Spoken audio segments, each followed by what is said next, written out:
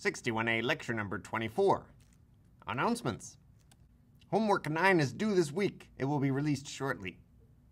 Please complete it by Thursday. Midterm 2 scores and solutions will be released when they're ready. We're almost there, but not quite.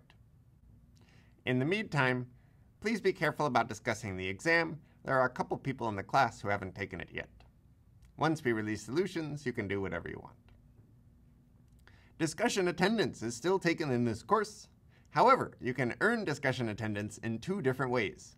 By attending discussion, that's what I recommend, or by completing the online attendance form before discussion begins. So if you complete it by Wednesday night, then you don't have to go to discussion on Thursday or Friday.